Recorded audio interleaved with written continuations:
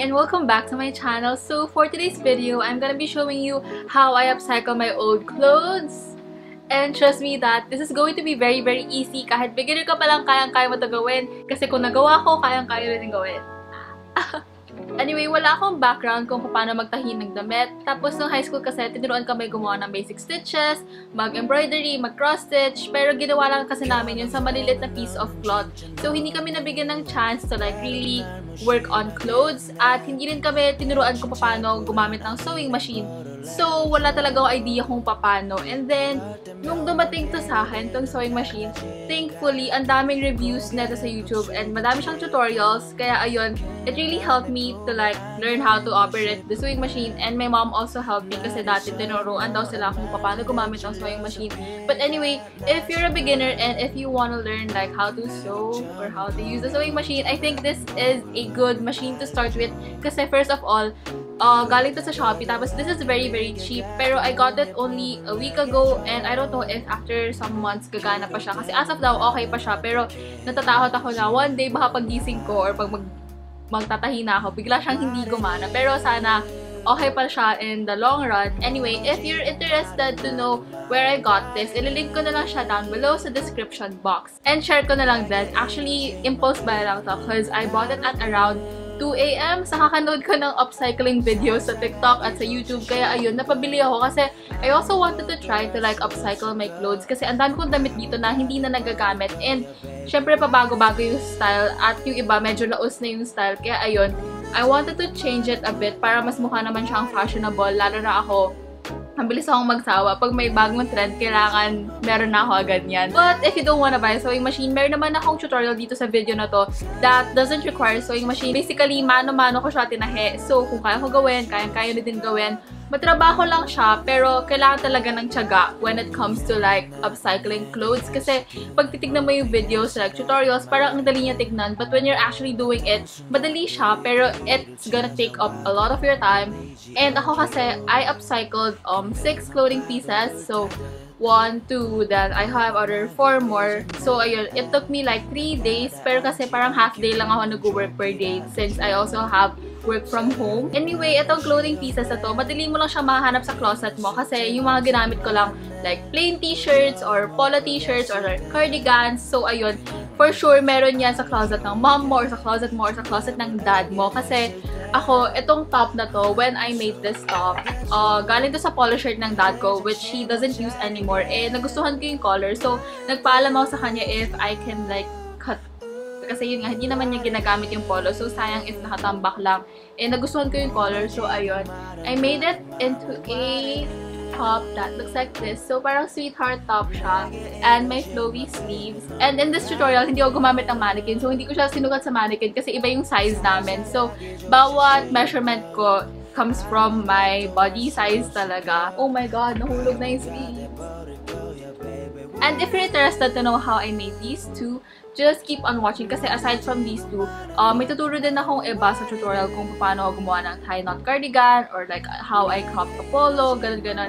And yeah, it took me some time to do this, so I really hope that you will appreciate this video. And if you like this video, don't forget to give it a thumbs up and click the subscribe button if you're new here. I have a lot of videos that I have uploaded before. I have Shopee hauls, travel vlogs, makeup vlogs, skincare vlogs, baking vlogs, Mandarin vlogs, and dami. So, and let's get on with the video. This is an old polo shirt that I got from Uniqlo and I don't use it anymore and I feel like the design is too simple for me, so I decided to make it into a haltered crop top. Mark the sleeves because we're gonna cut it off later and I used a pencil for this. So yeah, you just begin by cutting one side first. And then you fold it in half and make sure that everything is aligned. Kailangan pantay siya. And then you use the other side as a guide. Use pins to hold the cloth together para pantay yung gupit. And in this case, hindi kasi ako gumamit kaya medyo hindi siya pantay. Before cropping it, naglagay na din ako ng pins to secure the front and back so that when I cut it, hindi gagalaw yung fabric underneath. So we're not yet done because we still have to sew the armholes and the bottom. And at this point, I thought that my sewing machine was broken pero hindi na pala siya nakasaksak. But anyway, just continue to sew the armholes and the bottom. And I'm gonna use the excess cloth to make a headband, and same procedure, we put pins first before cutting it para pantay yung gupit. And since pabilog siya, we're gonna cut it in the middle to make a long strip. And then measure your head and cut off the excess fabric. And then fold it lengthwise para hindi masyadong makapal yung headband. As usual, you're gonna put pins again to hold both sides together, and this is optional pero mas prefer ko kasi to put pins para mas pantay yung tahi.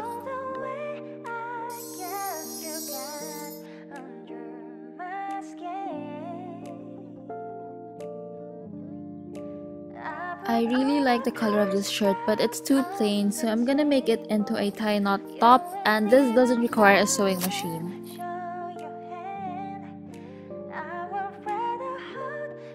So first, draw a line in the middle and then cut it, and yung peg kasi natin is to make it into a V-neck.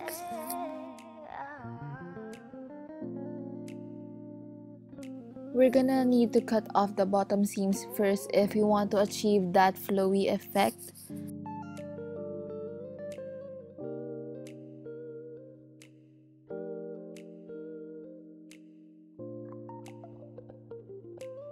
And after cutting, make sure that you don't throw this away kasi gagamitin natin siya later for our ribbon. Anyway, we also need to cut the seams of the armholes.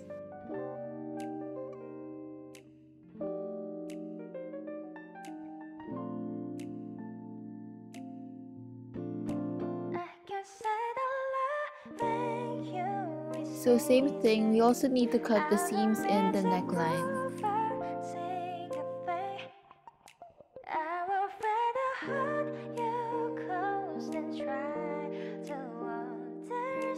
So I want to make this top a little bit cropped, so I lay it flat on the ground and made a straight line using a ruler.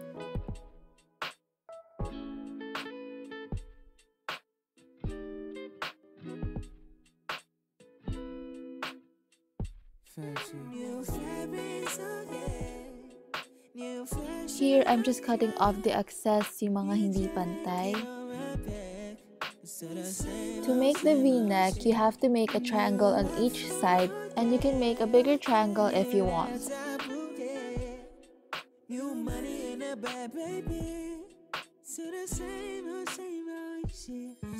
Place a pin in the part where you want to put the ribbon. And then we're gonna take the ribbon, the one that I told you not to throw away, and we're gonna cut the part with the stitching because we don't need it. So don't worry if the edges are not straight because we're gonna stretch the fabric.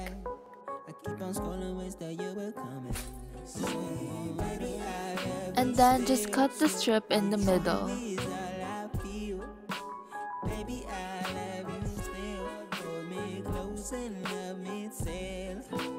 So this is how it's supposed to look like after sewing the ribbons to the top.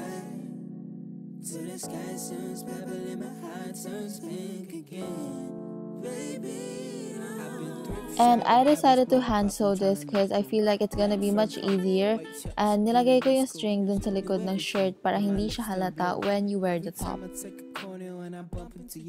And I know that it'll take probably a few minutes. It's been 5, I don't know if I'm fine, to be honest. I mean, I know I'm gonna get through it, but so I keep scrolling through my Instagram. Snapchat baby, please just take a snap. I know that you never like my picture back. This is an old cardigan that I found in my mom's closet, and I really like the color, but hindi ko masyadong trip yung designs, so I'm gonna make it into a tube top and a cropped cardigan. So I took a cropped cardigan that fits me well and ginaya ko lang yung measurement niya. Then draw a straight line and make sure to leave space for seam allowance para hindi naman siya sobrang cropped.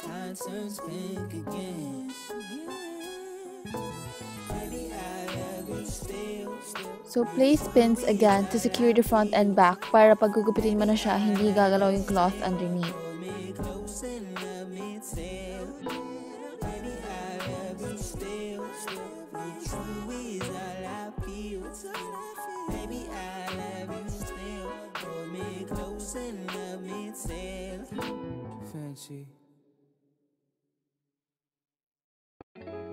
Since this cardigan is a bit oversized and gusto ko medyo sumikip siya ng konti, I'm gonna resize it by flipping the cardigan inside out and placing the pins according to my size. And it's important that you try it on para malaman mo if gusto mo siyang sikipan or luwagan ng konti.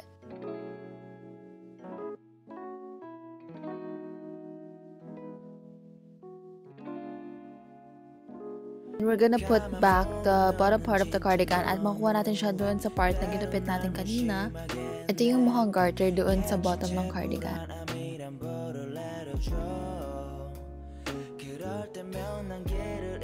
And then we're gonna cut the bottom part, and hindi ko naman na kailangan ng pins kasi may line naman siya as my guide.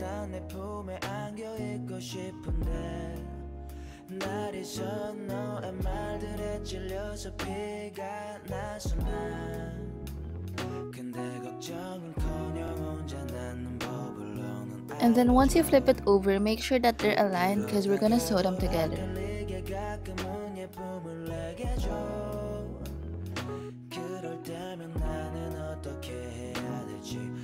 And then we're gonna deal with one side first, so paikot natin siya gagawin until we meet both ends.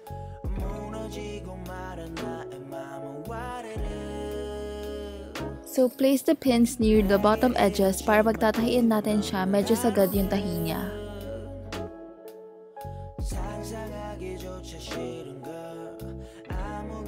Do this all the way around until you meet both ends, and ginagamit ko lang kasi yung pins as my guide. And this is optional, but if you want your stitches to be a little bit more precise, then I would recommend you to put pins all the way around.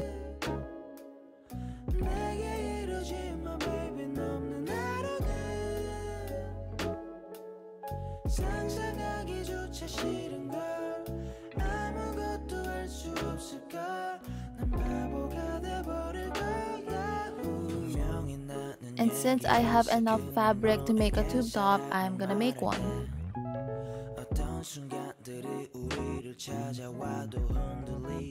And then once I'm okay with the size, I'm gonna secure it with safety pins para alam ko kung saan banda ko siya tatahiin.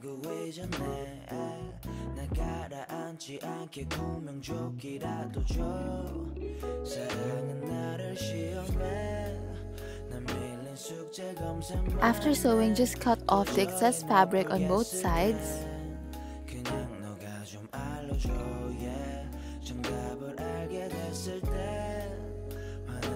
And I decided to hand stitch the upper and bottom part of the tube top, bale yung seams, and you can use a sewing machine if you want. If possible, use a thread that matches the color of your cloth para hindi masyadong contrasting yung colors. So I decided to hand stitch it kasi the purple thread kept on breaking nung nilalagay ko siya sa sewing machine. And I'm also gonna sew the area near the buttons to prevent it from opening kasi once I wear it, lagi siya nag-open, so kita yung underwear ko.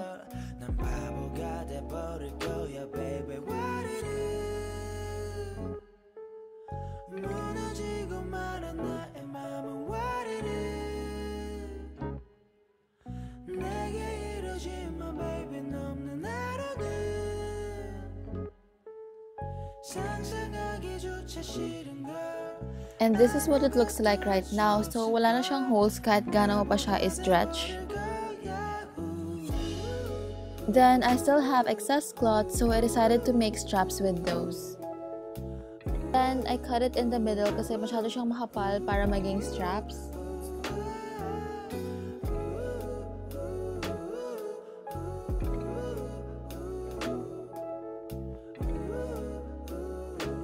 And then you're gonna have a total of 4 pieces, and then you're gonna connect and sew the 2 pieces together and do the same thing sa other side so that mahaba yung straps na magagawa natin.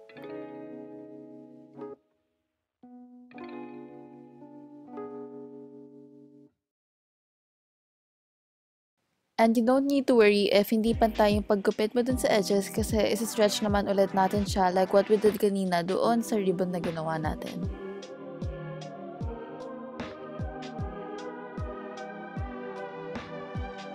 And then initially secure the straps with a safety pin and adjust mo na lang siya kapag feel mo masyado siyang maluwag or masyado siyang masikip.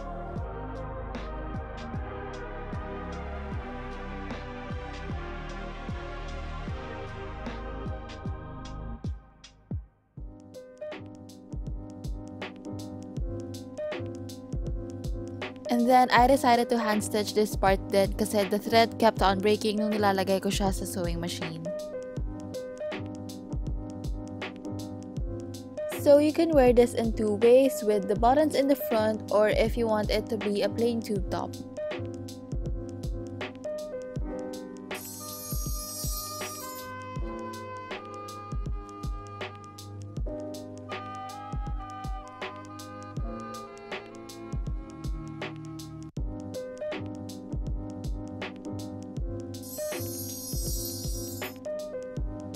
So I did the same procedure but with another top.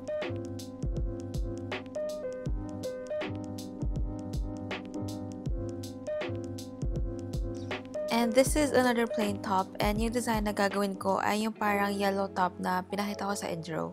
So we're gonna cut the lower part first, parang magiging tube top siya, and I used a crop top as a guide, so I chose a crop top that fits me well. And then draw a line, and also remember to leave space for seam allowance. And then a ritual before cutting is to pin in order to hold the front and back together.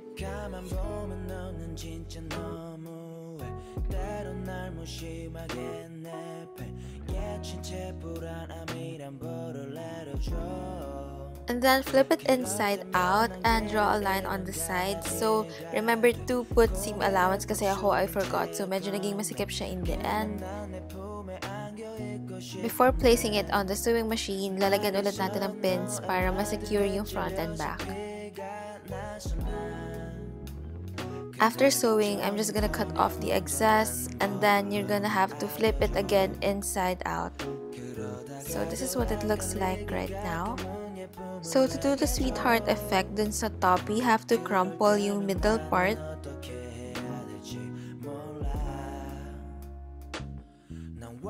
And then once you're done, just secure it with the pin so that hindi siya mawawala when you're placing it on the sewing machine.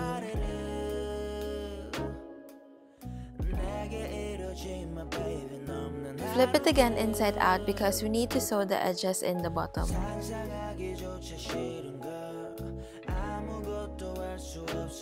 To make the sleeves, take the upper part of the shirt and cut it in the middle, and then also cut the sleeves of the shirt. And then you're left with this rectangle shape, so just line it and then cut it into two.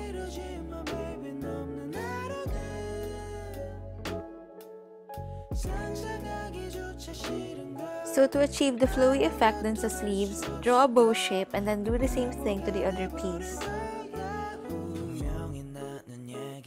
And this step is optional, and I used pins as my guide because my markings were not that visible.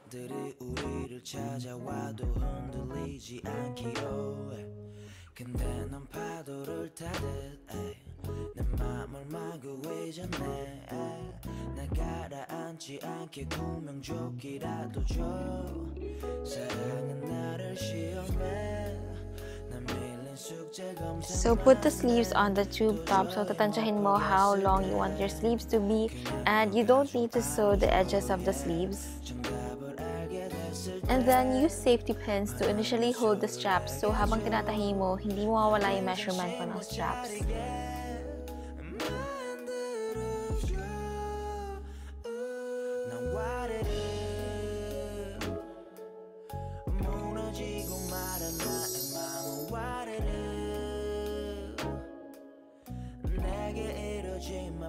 Guys, I'm back. So I hope that marami kayo natutunan sa aking tutorial, and if you want a part 2, please do let me know so that I will make a part 2.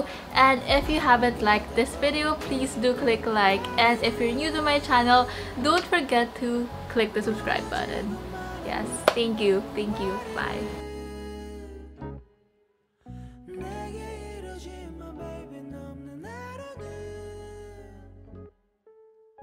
상상하기조차 싫은